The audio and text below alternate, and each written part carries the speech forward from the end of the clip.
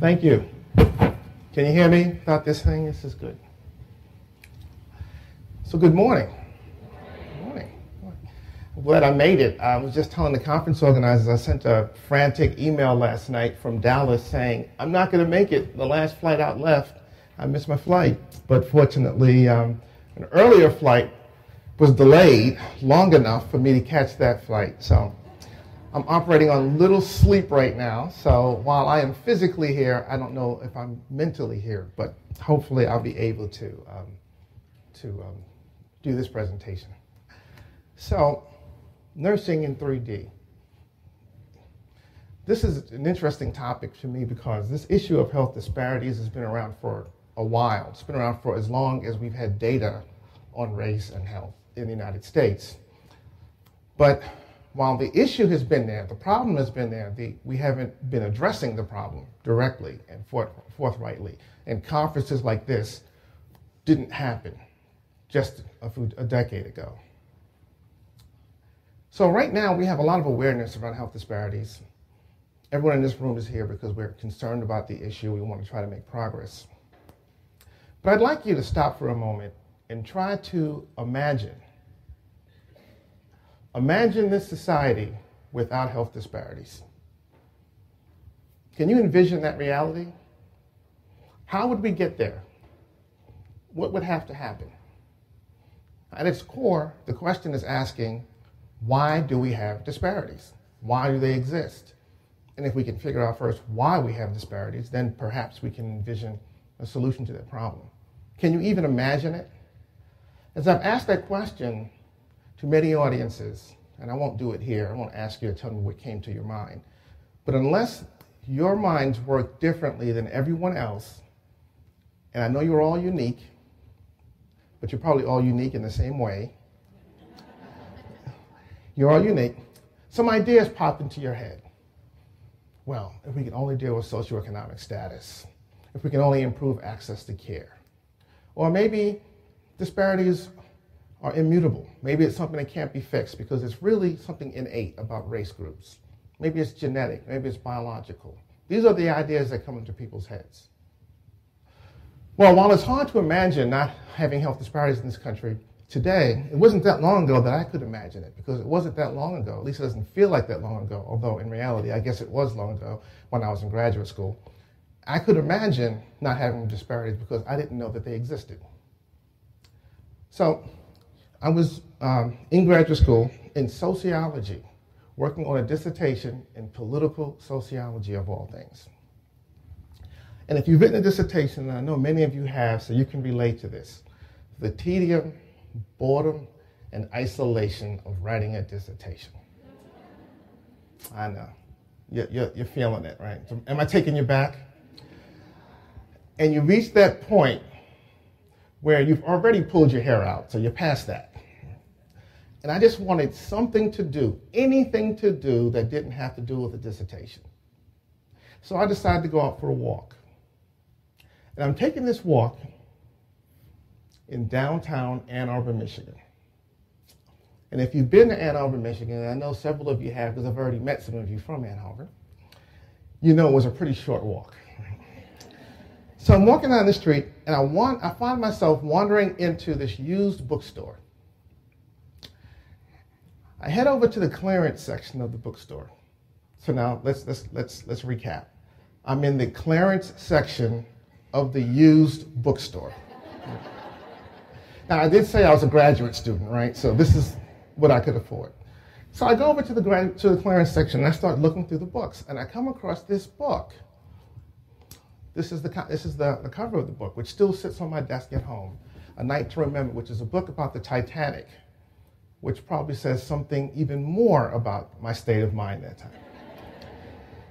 Now, of course, I know how the story ends, or at least I think I do. The ship goes down and everybody dies, right? This is what I know, or what I'm thinking at the time. But I'm looking for something to do, something to read, anything that does not have a bibliography in it. And I figured this would do it. So I start thumbing through this book, and I come across this page where they start talking about survivors on the Titanic. And I was like, wow. Now wait, remember, this was before the movie, okay? I've seen the movie, so I know what happened. But at the time, I figured, oh, the ship went down, they died, that's the end of the story. And they're talking about survivors, which I didn't know existed at the time. And they're talking about survivors as a function of the class of ticket that they had. So I start calculating these death rates, which tells you something more about my state of mind at the time. Right? I was a goner by this time. So I'm standing in the clearance section of the used bookstore calculating death rates. Well, okay, I've rechecked those rates and the numbers are correct. This is what I came up with. A dramatic disparity in who survived based on the class of ticket that you had. Now, this was fascinating, right? Because the whole ship went down. All 3 cabins went down. Why would it be that even here, your social status mattered? Who you were made a difference. And when you look further into the story, you see why. It's because there was only enough lifeboat space to accommodate 53% of the souls on that ship that night. On the evening of April 15th, 1911, at 11:40 p.m. in the North Atlantic, space on a lifeboat was a scarce resource. And when it comes to scarce resources, who you are determines who gets what. It seems to me a perfect metaphor for the U.S. healthcare system. Big, fancy, shiny, expensive ship giving out unequal treatment, destined to hit an iceberg and sink. And when it goes down, we're going to get results something like this.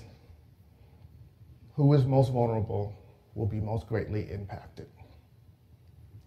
So now, this was 101 years ago, right? This could never happen today. There could never be an ocean liner or a mode of transportation that would only have enough lifeboat space for 53% of the people. Is that right? Okay, well, this is the ship, the airliner that landed on the Hudson River in New York. And I swear to you, I did not Photoshop this picture except to add coach class and first class. Mm-hmm. Now, I talked about my travel challenges last night. You know, next time you have to click that button to decide whether you want to get that first class ticket or not. I want you to think about this. Think about this picture and determine whether or not you want to do it.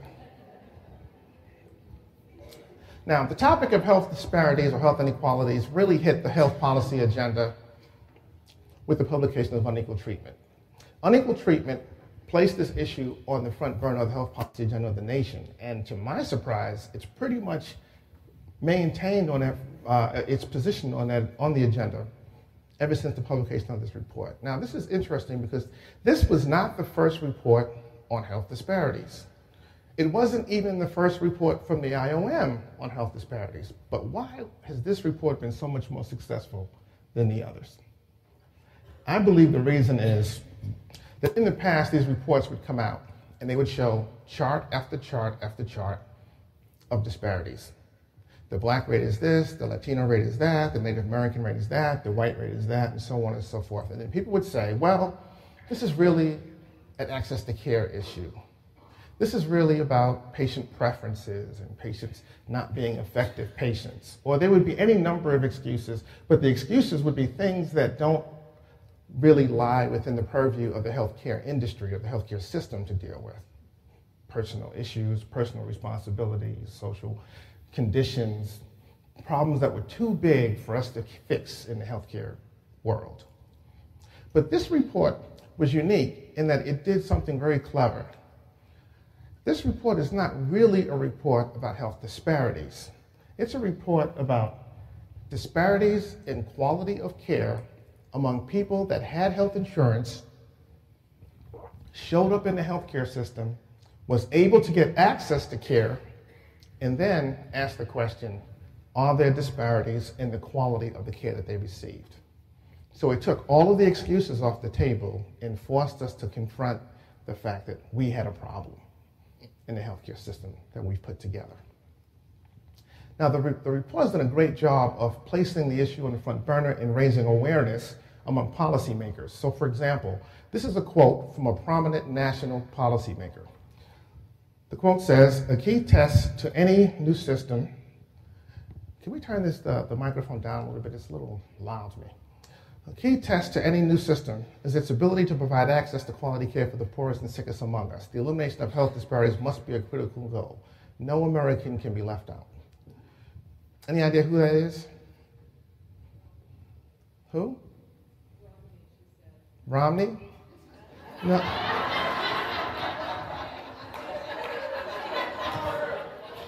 No.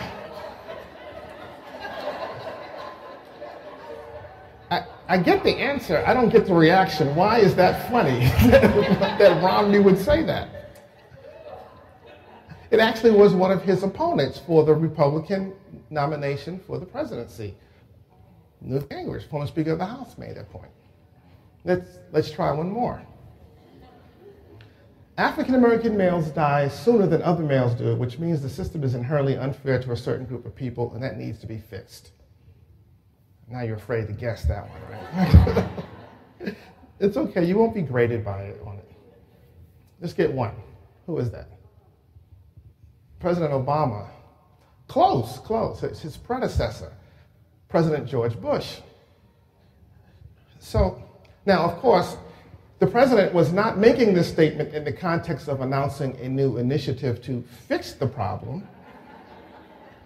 Rather, he was making that comment in the context of arguing that African Americans should support his effort to privatize Social Security because since they died prematurely, they would inherit benefits from their dead family member. But political considerations aside, the fact of the matter is that awareness of the health disparities issue is not a problem among policymakers. There is a high level of awareness. So the issue is on the agenda now.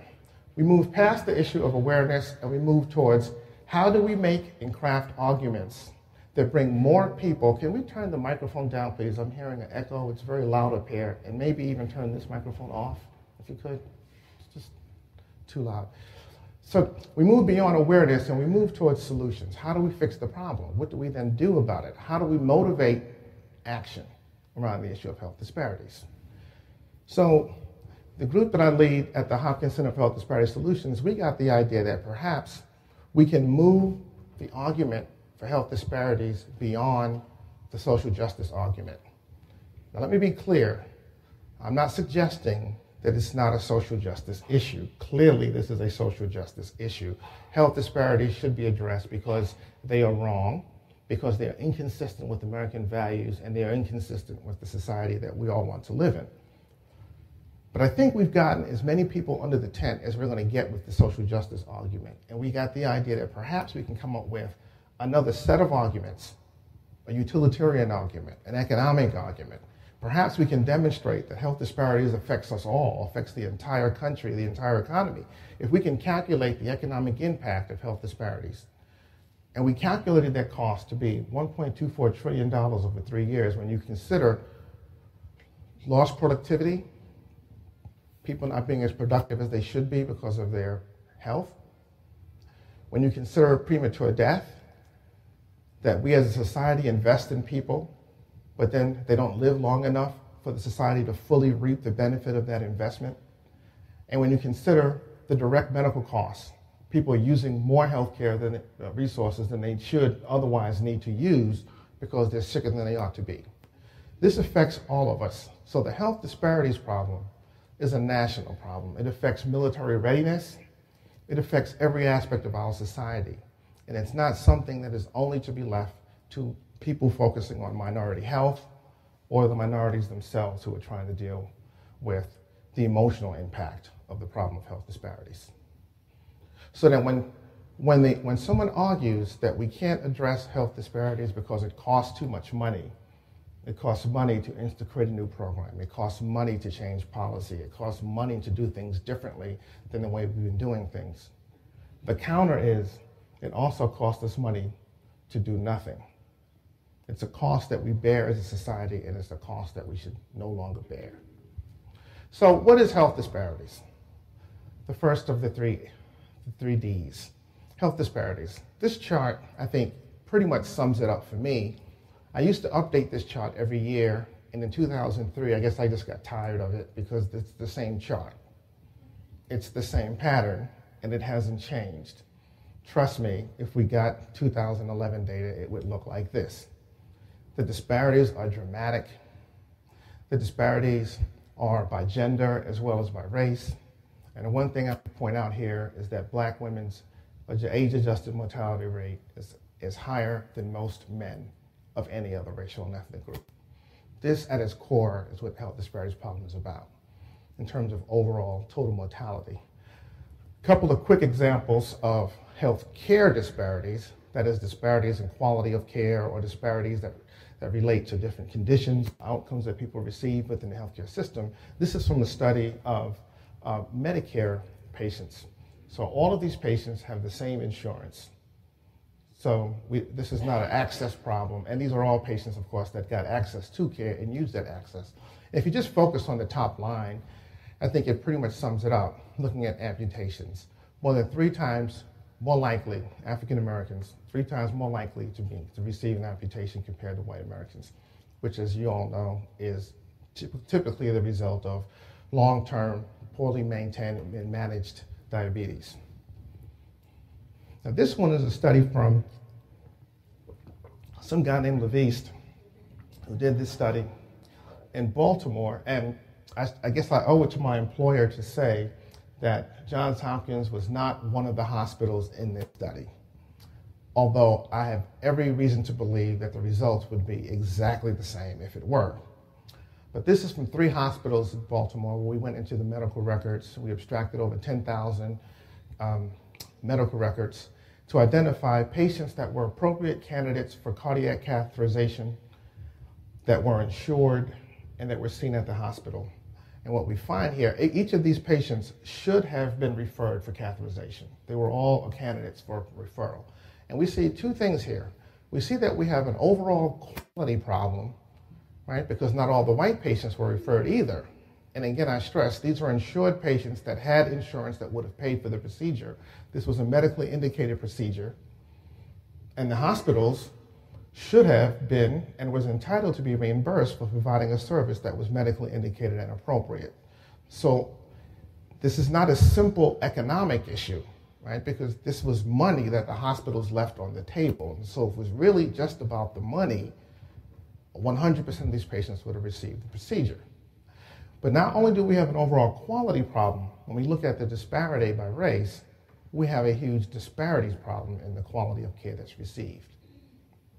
So another argument that we can make within the healthcare system is that by not providing services that are indicated for patients that have the ability to pay, we're not getting the revenue that we should be capturing because we should be providing this care. So we move beyond just social justice, and we try to make arguments that produce the outcomes that will be equitable if we can build those arguments. Here's another study that I really like, and this is the last one I'm going to show you. This is from the VA hospital in Pittsburgh, where they're looking at revascularization. And of course, these are all VA patients, so ability to pay it should be pretty similar across the patients, and we see a great disparity. We see only 50% of the white patients who should have been revascularized were, but the disparity is even greater because fewer than 30% of the black patients. So we've got a quality problem in America, and we've got a disparity in quality problem. And I think that the argument for addressing health inequalities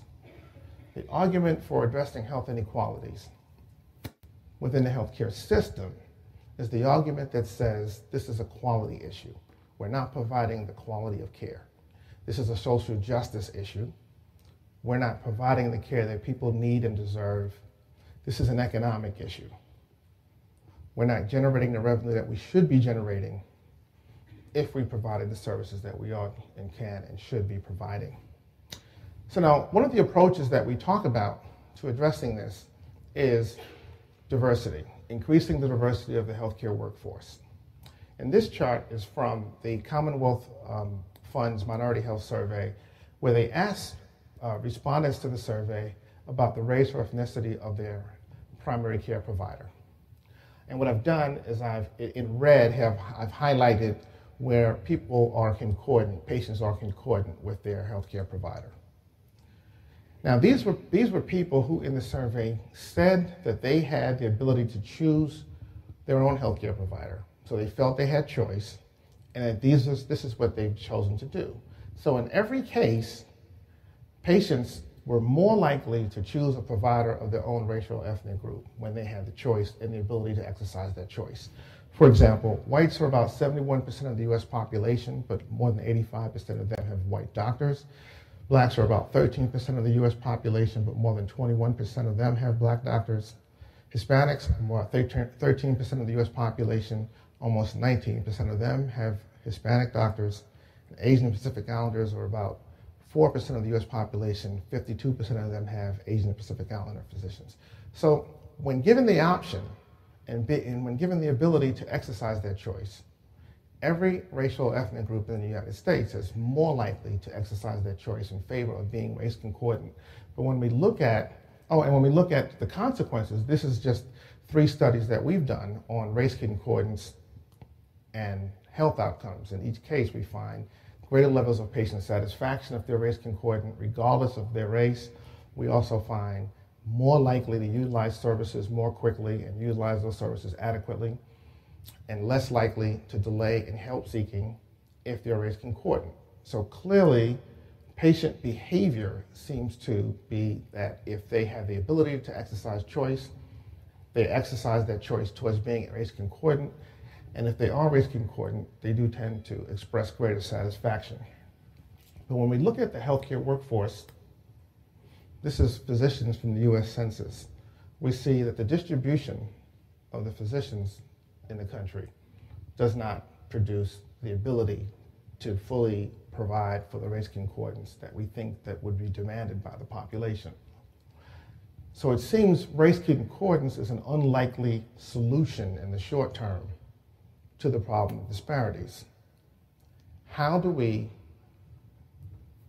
modify the training that we receive in nursing, in medicine, in public health, in all the clinical sciences, all of the places where we're impacting patients? How do we change that training so that we can produce the same outcomes in spite of the fact that we're not race concordant? Seems to me that's the question. Now, we've done a lot around this issue of health disparities, at least especially in the last decade or so. But I'm sorry to say that I believe that much of what we are doing or have done is going to fail. Sorry to depress you. I think that because what we've done is we started throwing solutions out before we made a diagnosis. It would be like a patient coming to see you and you just start prescribing stuff. Now, there's a chance that you will randomly hit upon the right solution and you'll have something that will be good for this patient. But your odds of having a good outcome are better if you first stop and do the diagnosis. So let me talk about a couple of the diagnoses that I hear when I talk to people about disparities and talk about how that diagnosis, I think, leads to wrongly directed solutions. And then I'll end by talking about what I think is the diagnosis for the health disparities problem. So the first diagnosis I want to talk about is bad genes. So the idea is that there's this gene or genes or gene mutation or gene variant that exists within certain racial groups. So there's a black gene that only black people have, and that gene causes you to have hypertension, diabetes, stroke, and cancer, and HIV, and homicide. And it makes you able to dance better, and it makes you a better athlete, and it also makes you black, right? Now that's absurd, right? That's an absurd idea, right? We know genes don't work that way, and we know there's no such thing. But how many times do we, in very subtle ways, fall into that type of thinking? I'm going to tell you a story about a conversation I had just last week with a colleague of mine. Now, let me say, this colleague of mine I've known for many years. I know this person to be a well-meaning person who intended no harm, an intelligent person who was trying to get an answer to a question. So in the lunchroom, cafeteria, having lunch, right? That's what you do in the lunchroom, right? And I run into him. He says, hey, I have a question for you. You know, I'm doing this study, and I'm getting these findings, and I'm just having a hard time figuring out what these findings mean. I said, okay, what is it? Well, we've typed the genomes of patients in our study. And we have black patients and white patients, and we have patients from West Africa as well.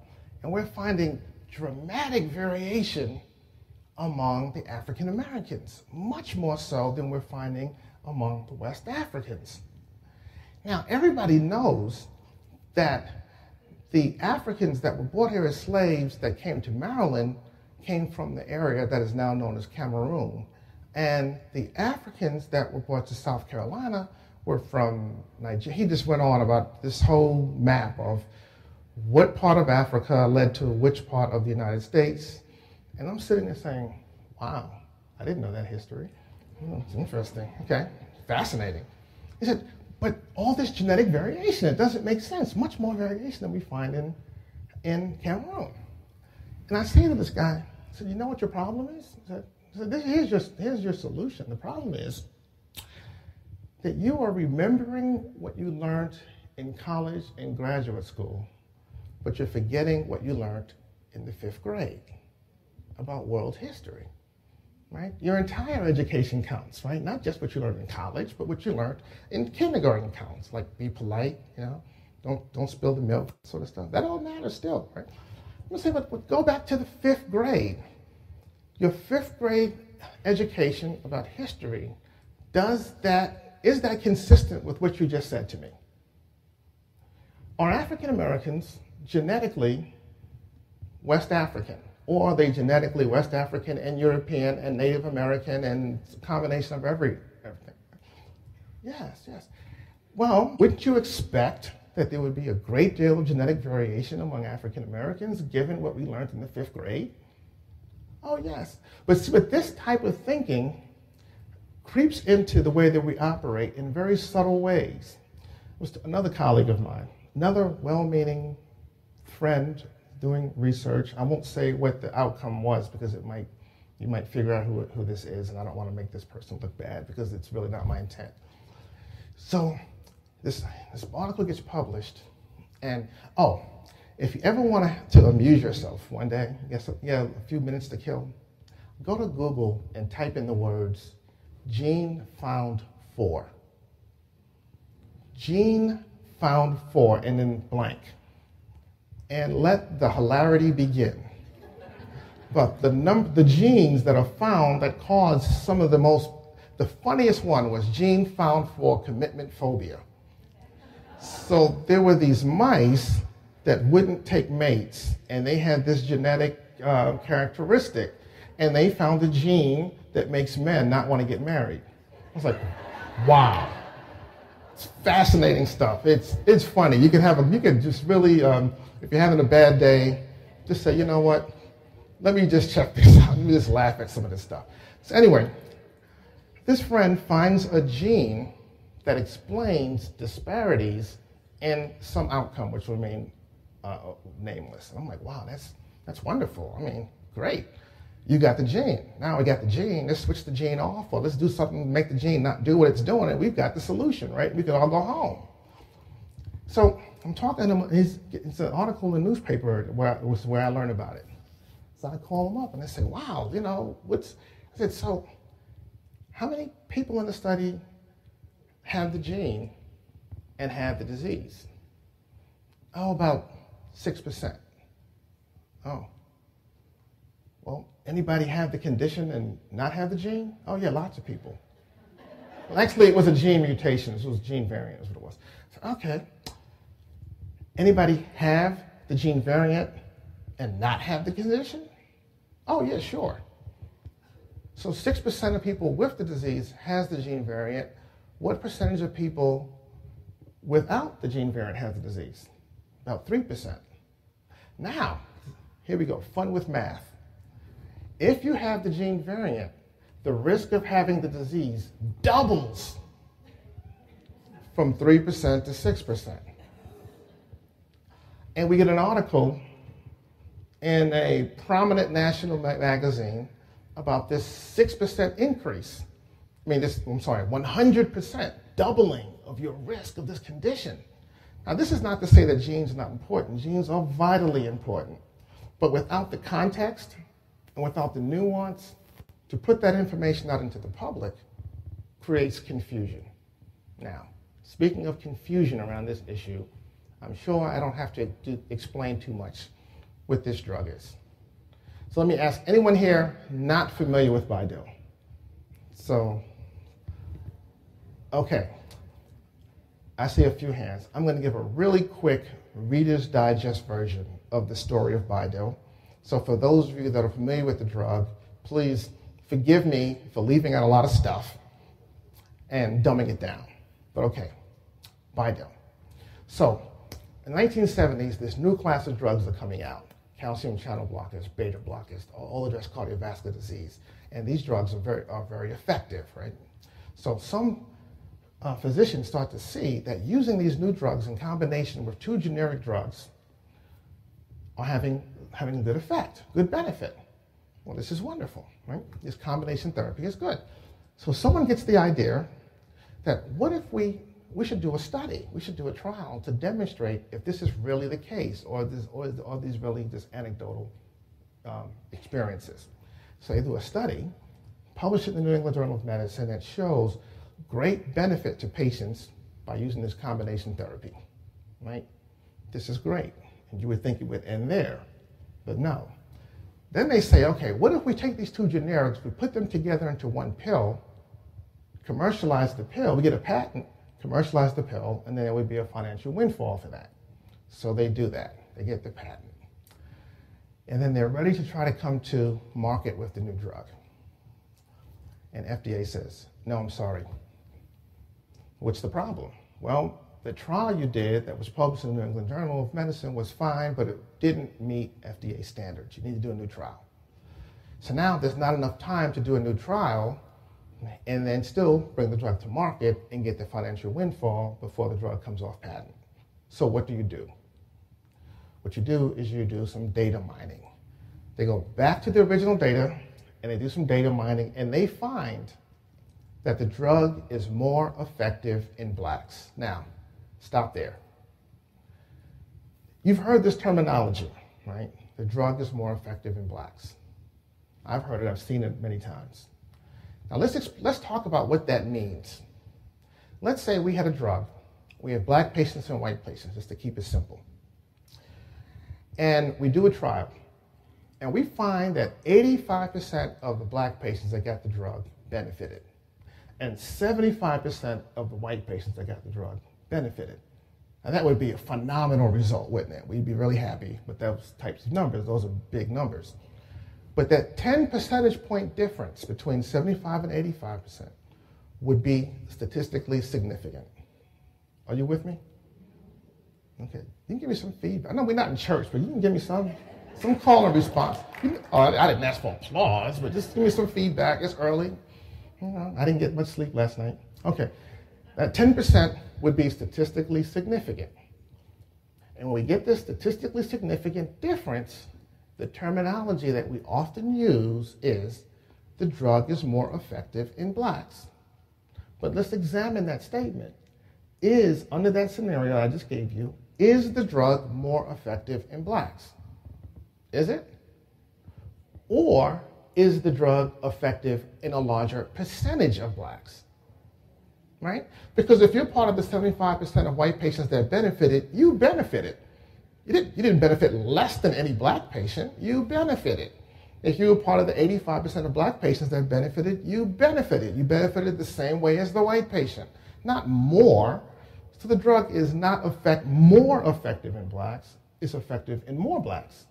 Subtle difference, but extremely important difference. Now, my assumption has always been, because I am at heart a very optimistic person, my assumption has always been that when people use terminology like that, they really understood the nuance of what that meant, and they didn't literally mean that the drug was more effective in black people. It was a shorthand.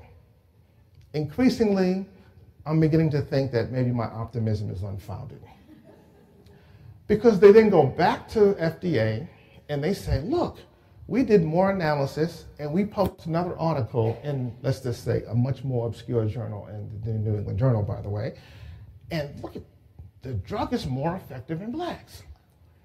Give us a new patent, this time for use only in black patients. And what do you think FDA does?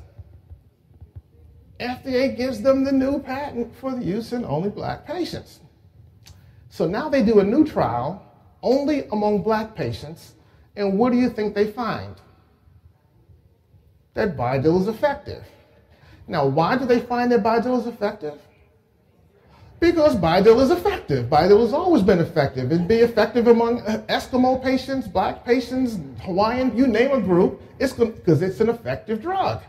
So they go back to FDA and they say, look, the trial showed that Bidil is effective. And the FDA gives them permission to commercialize the drug and bring it to market. This happened in 2005, not 1905, 2005. So my question to you then is, who gets Bidil? You're in your treatment room and a patient walks in and you say, this patient might benefit from Bidil. Who do I prescribe it to? Because I can only prescribe it to African Americans. So do I prescribe it to this African American gentleman who has one grandparent from Scotland, one grandparent from Ireland, and two grandparents from Jamaica? This is Colin Powell. Do I prescribe it to this African American gentleman who has two grandparents from Kenya and two white American grandparents? This is President Obama. Do I prescribe it to this African American gentleman? Okay, this guy's got one Chinese grandparent, one Thai grandparent, one white American grandparent who has Native American ancestry, and one black American grandparent who has white American and Native American ancestry. From whom did he inherit his Bidil receptor? And how do I know that sitting across the table from him in the treatment room? What about this guy? Do I prescribe it to this guy? Looks like a black guy to me. But of course, this is Vijay Singh, who is from Fiji and is not an African American at all. So do we give it to him? Hopefully he'll never need it, but do we give it to him? So this is the complexity. This is the illusionary nature of race. It's a powerful, powerful illusion. And we often get fooled by that illusion into thinking that we see something that we know isn't really there. 5th grade history. So the next diagnosis I want to quickly talk about is this issue of race disparities really being about socioeconomic status. And it comes down to this, the fact that there's confounding between race and social class, because we know that racial and ethnic minorities are more likely to be of lower income in this country. So sometimes it's confusing to know whether or not the problem is really being caused by race or is it really a social class issue. So I put together a few charts here. This is from the Health Interview Survey, looking at disparities in health outcomes by race within education levels and showing that across all education levels, we still find gaps. This one on infant mortality, I would point out that black women with college educations have higher infant mortality rate than white women with less than a high school education. So now, we have any researchers in the room? It's okay to admit it. It's okay. No, it's all right, good, all right. All right, so a quick message to the researchers. Non-researchers, bear with me while I get a little researchy here, but I need to make a couple of points for the researchers. Now, I know that the researchers were thinking when I showed those charts, oh, well, we have a way of dealing with that. We deal with that problem through something that they call multivariate modeling. A fancy schmancy statistical whiz-bang thing that magically allows us to make comparisons between groups, right? At least that's the way we're taught it is in biostatistics. So I'm going to do this quick research wonky thing for the researchers in the room that I hope will enlighten them. And among the non-researchers, I hope that it won't bore you too much, but please bear with me. So I'm going to do a little quick analysis here with 3 variables: race, income, and ADL. ADL is activities of daily living. It is a measure of physical functioning, or you might think of it as disabilities in a way. Okay, now I'm using the National Health Interview Survey, which is the official record of the health of the United States population. It is the most standardized, standard data set that we have, the most official. And I'm going to look at all adults in the National Health Interview Survey over age 40, of which there are over 33,000. So this is a big data set, right? And I'm going to see whether or not we can use multivariate modeling to account for income and look at race differences in having just one limitation in daily activity. So can someone confirm for me that I have set the bar pretty low by saying one ADL limitation? All right? So the researchers can confirm to the non-researchers that I'm not gaming this, right?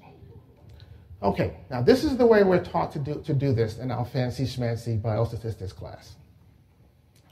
The first thing we would do is we would look at the relationship between race and having one ADL limitation. And I've done that. And these results tell us, the odds ratio of 1.46 tells us that African Americans have 46% greater odds of having an ADL limitation compared to whites. Am I right so far? So I'm passing? Good. The confidence interval tells us that this is a statistically significant finding. Okay. The next thing we do is we look at income. And we see that as income increases, the odds of having an ADL limitation decreases. The confidence interval tells us that this is statistically significant, right? So far, I'm right, okay? I'm past. So I've passed Biostat 101. Now it's time for Biostat 102. Now, the next thing we do is we bring race and income together to see what happens. And when we do that, we see that the income effect stays the same. As income increases, the odds of having an ADL limitation decreases. But look at the race effect.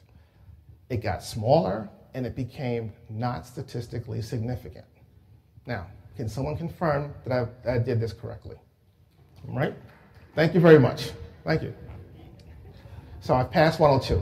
Now, what we do next is now we write an article, we get promoted, we get a raise, and all is right with the world, right?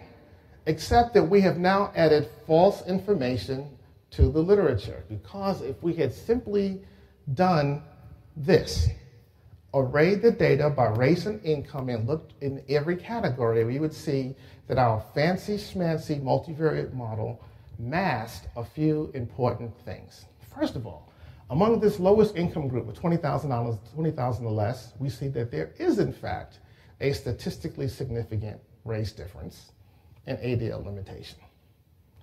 And if we look at the highest income group, we would see that among people with incomes over $75,000, only 8 African Americans have at least one ADL limitation, which means that I have calculated a rate based on only 8 cases. Do you feel confident calculating a rate based on 8 cases? Now, this is the National Health Interview Survey, over 33,000 people in this data set. How many articles have you seen published in journals with much smaller samples, much more complex analysis, and many more variables? Is anyone here getting depressed? Okay, now, before I go any further, let me try to alleviate some of that for you. If you go into PubMed and you put my name into the system there, you will find that I have committed some of the same sins that I'm talking about right now. So the point is not, let he who is without sin cast the first stone. The point is to become enlightened, repent, go forward, and sin no more, right? So if you find me doing this after 2012, you have the right to call me out about it. Okay? So how many articles do we rely on, and how much do we think we know about health disparities on the basis of studies that have this flaw?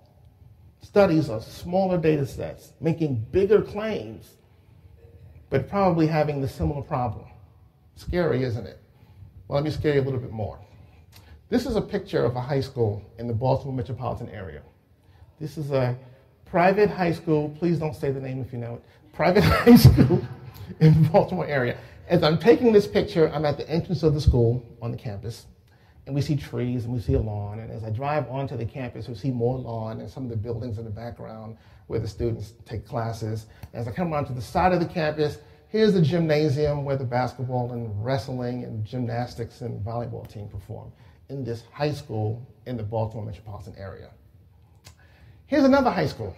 This is an upper middle class suburb, public high school in the Baltimore metropolitan area. I'm at the entrance of the building again. There's a lawn, your trees. Come around to the side of the building. Here's the soccer team going out for its afternoon practice on a wide open field. Notice there are no bleachers for spectators to watch the baseball game there. As I come around to the back of the building, here are the portable classrooms, because in this upper middle class suburban high school in the Baltimore metropolitan area, the building is not large enough to accommodate all the students. And finally, here's a high school in the Baltimore metropolitan area. There's no lawn, but if you look closely, there are some weeds in the cracks there at the curb. And there's a tree. Now, my point to all the researchers, all of the graduates of these institutions are in your data sets coded as high school graduates. Do you think that perhaps there are differences in the life chances and opportunities of the graduates of these institutions? You think? Do you think that there are perhaps race differences in who goes to which of these institutions? So when you do your fancy schmancy multivariate model and you've adjusted for education and you think that you've now accounted for that inequality and you're able now to make true comparisons between groups, I want you to think of this slide. Just before you hit enter, think of this slide. Have I really created an ability to do a true comparison of race differences? I think I'm depressing some people here. Okay, non-researchers, you can clue back in.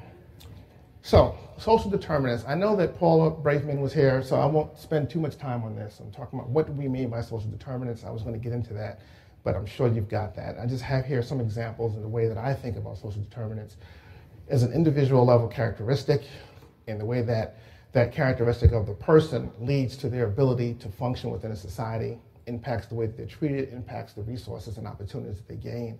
But there's also this contextual issue that you can be a higher income person but living in a lower income environment, and then that will constrain the opportunities that you may have in spite of your own individual characteristics as a function of where you're living and the environment that you're in. So I'm sure that's been covered very nicely.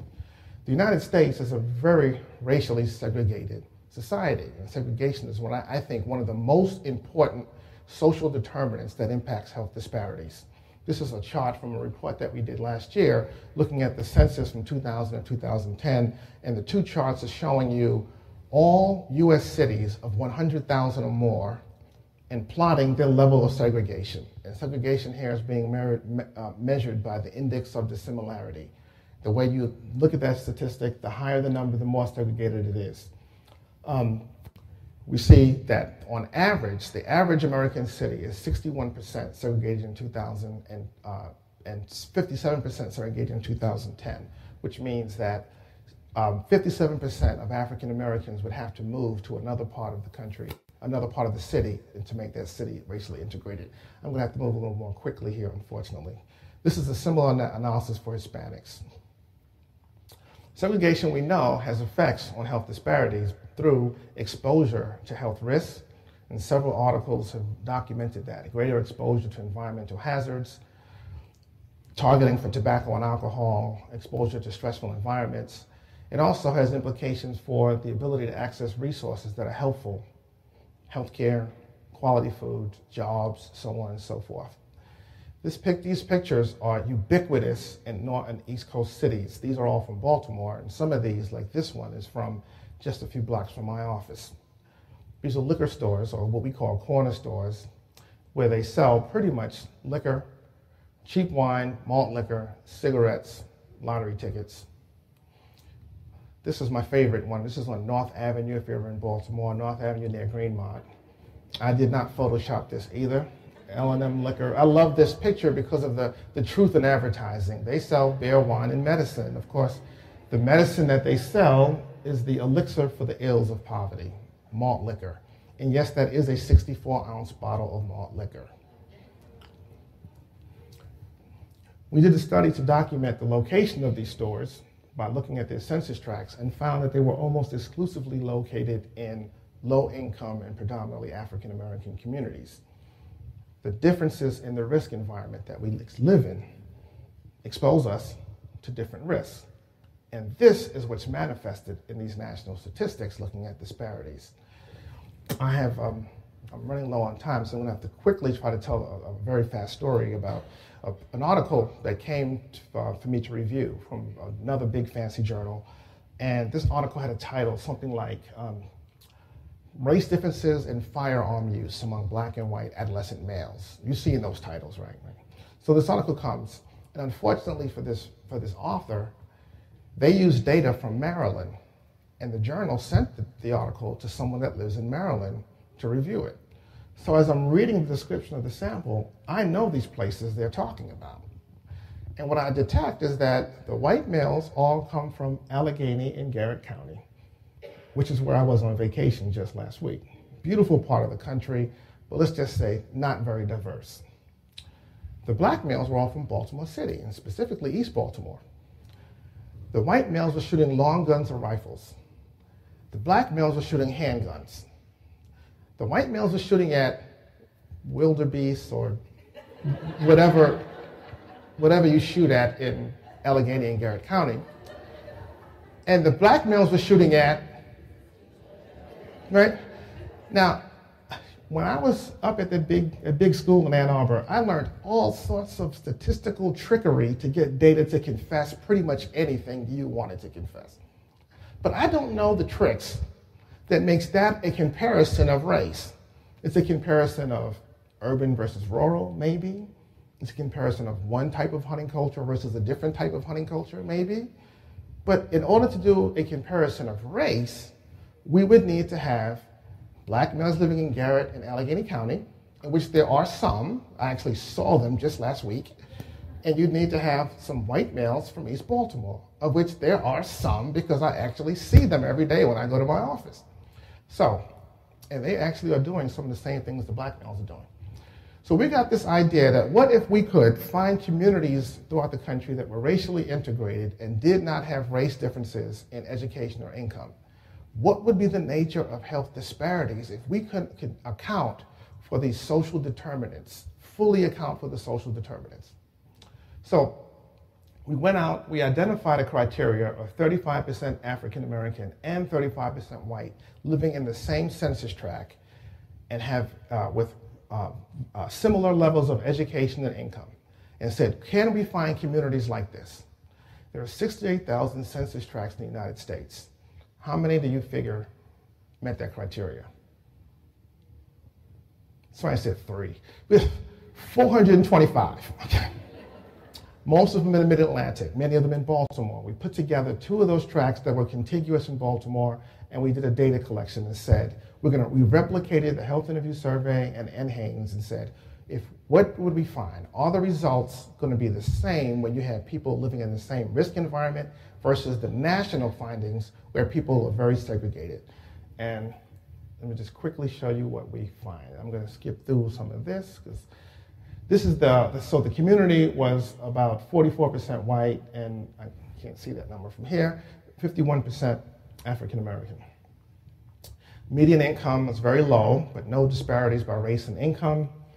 Poverty levels very high, but no significant disparities in poverty levels. Education is about the same. So this is about as close as you can come. Gender, blue is female and red is male. This is about as close as you can come to a naturally occurring laboratory environment where you can really do an example, a study like this. So it was a 40-minute interview. Blood pressure was our primary outcome, but we replicated the questionnaire from the health interview survey and NHANES as well. So the analysis that we do is to compare the same exact analysis using the federal data set or the national data set, and then in our integrated community to see, do we find the same disparities? This just shows how well we represented the community, and I think we did a pretty good job of representing the community. And I'll skip through this.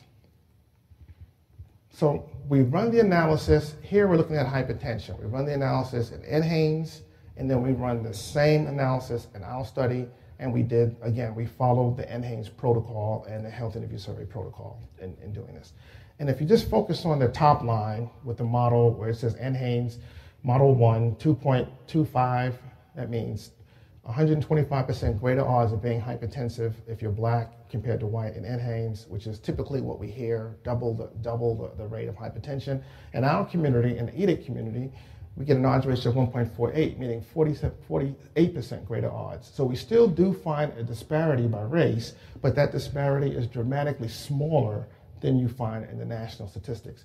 We do, here we just plotted the odds ratio just so you can see that. We do a similar analysis for obesity.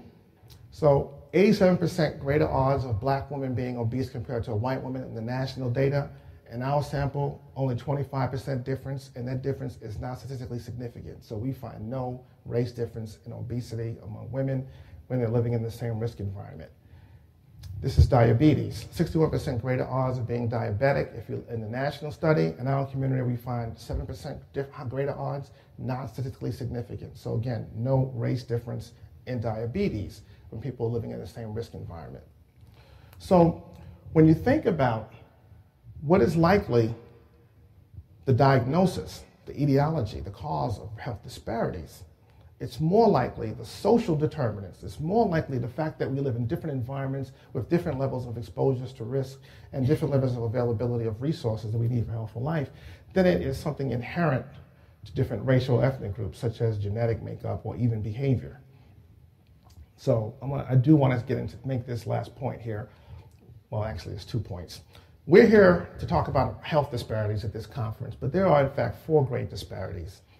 And these disparities cause each other and are caused by each other. They're all part of the same system, the same complex web of social inequality that produces the outcomes that we're concerned about. And until we realize that we need to integrate our issue, our disparity, with these other meetings that are happening all over the other parts of the city, we're going to not really find a solution. We know that education and health are linked, that ill health produces worse health outcomes for children, but then also lower levels of education produces worse health outcomes. That people who have better educations are less likely to wind up incarcerated, and that if you're incarcerated, you're less likely to get an education. We know that people that have the wealth are more likely to afford high-quality legal services and not wind up incarcerated in the first place. And the best way that I can think of to ensure that people do not develop wealth is for males to be in prison between the ages of 17 and 34, which is the period of life where most people develop the human capital to create wealth. The wealth and health relationship is well known, and we know that people wind up in prison because of untreated and undiagnosed mental health conditions, and that they often come out of prison sicker than they were when they went in. Now, none of this was news, should be news to anyone in this room. But it's the way that we approach the issue. We approach it within silos, not accounting for the fact that health is merely the outward manifestation of underlying societal inequality. My final point, because I know I'm out of time. Since I have a captive audience here, I have to deal with this issue, my personal crusade to address this issue. How many of you know that there are more black men in prison than there are in college? Raise your hand. Okay, have you ever bothered to pull the statistics and see if that's really true? Well, I have. So in 2006, the most recent data that I was able to get, there were 836,800 black men in prison. Now that number is too high, and nothing that I say should be construed as me suggesting that that number is acceptable or appropriate, because it is not. But in that same year, there was 896,000 black men in college. So there is, in fact, more black men in college than in prison. Now, the prison population is age 18 and above. The college age population is typically in their 20s. So what if we limited this analysis to just people in their 20s? In that year, 310 black men in prison, 480,000 black men in college. I don't know if it was ever true that there were more black men in prison than in college, but I know that it certainly is not true in the most recent data that I've been able to get. This doesn't even account for the fact that you can be in prison and in college at the same time. It doesn't account for the fact that you can be in prison at one point in the year and in college at a different point in the year. And it doesn't account for the fact that in prison, people are being moved around all the time and they're dual counted. I suppose that if we could do that, we would find that the gap in favor of college is probably even higher than this. So I appeal to you to join me in my one-man crusade to dispel this terrible lie and myth that has been permeated about more black men being in college, less black men being in college than in prison. So in the beginning, I asked you to imagine a society without health disparities and how we would get there. And some ideas, I'm sure, popped into your heads. I asked that you examine what you thought in the beginning of this lecture, and hopefully by the end of the lecture, your thoughts may have changed, or at least maybe challenged some of the things that you're thinking about what produces the disparities. The next question is, how do we fix them? The idea that there is black genes and white genes, and the black genes produce diabetes and hypertension and stroke and cancer and heart disease and HIV and homicide and all the other things that kill us, is an absurd idea. Challenge that thinking. The best science we have tells us that there is a unitary origin of modern humans out of East Africa.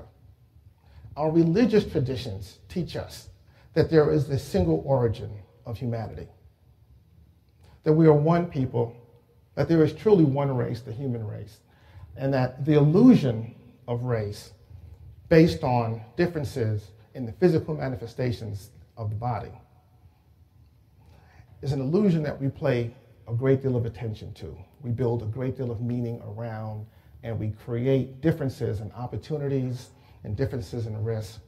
And the creation of those differences produces the disparities that we're talking about here today. Thank you for your time. Thank you for your attention.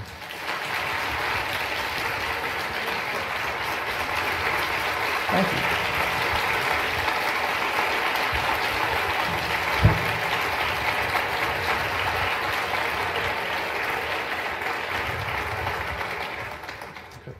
Do we take questions, or do I? I don't think we have.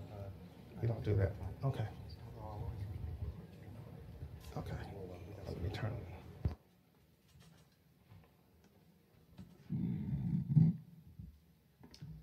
Thank you again, Dr. Thomas LaVeist. When I think of Imagine, when you put that slide up, what comes to mind for me? When I think of Imagine, I confess, what comes to mind is John Lennon, Dr. Martin Luther King, Albert Einstein. I assure you, moving forward, when I see Imagine, I will be including Dr. Thomas LaVeist, and I know that many others will be thinking that as well. Thank you.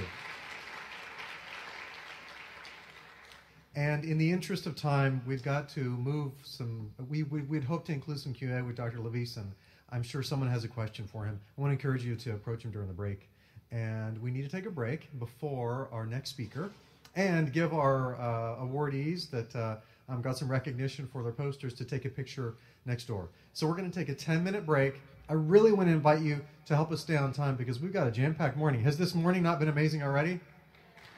We've got more in store, so please come back in 10, and we're going to keep the ball rolling, okay? Thank you.